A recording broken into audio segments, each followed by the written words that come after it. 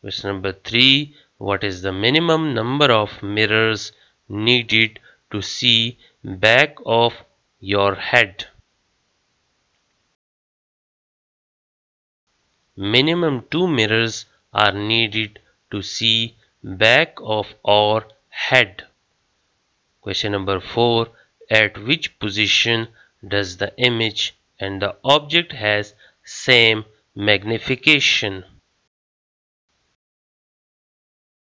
When an object is at the center of curvature, the image and the object has the same magnification. Question number 5. Can a convex mirror produce a real image of an object?